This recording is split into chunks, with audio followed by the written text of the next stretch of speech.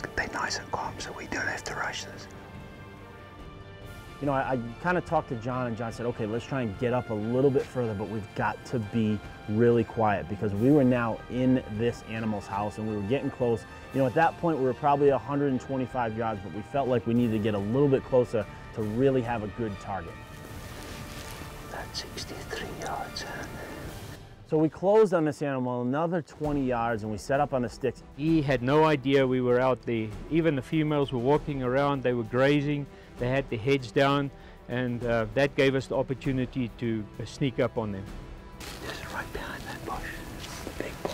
Yeah, the big bush right in front. At this point, now I could see him a little bit better. He was still in the grass, but you know, we had a little better vantage point and I could see the horns, I could see a lot of his neck and most of his body. So, you know, we had gotten to that point where we started to really need to think about taking a shot.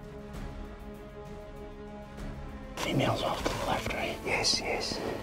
And he's broadside to us. Yeah, he's coming out into that opening.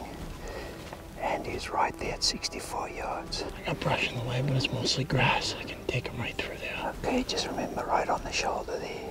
Remember to go a bit deeper. Wait, he's moving. Okay, all right, you can take him now. Okay. Okay, he's down. Come, let's go.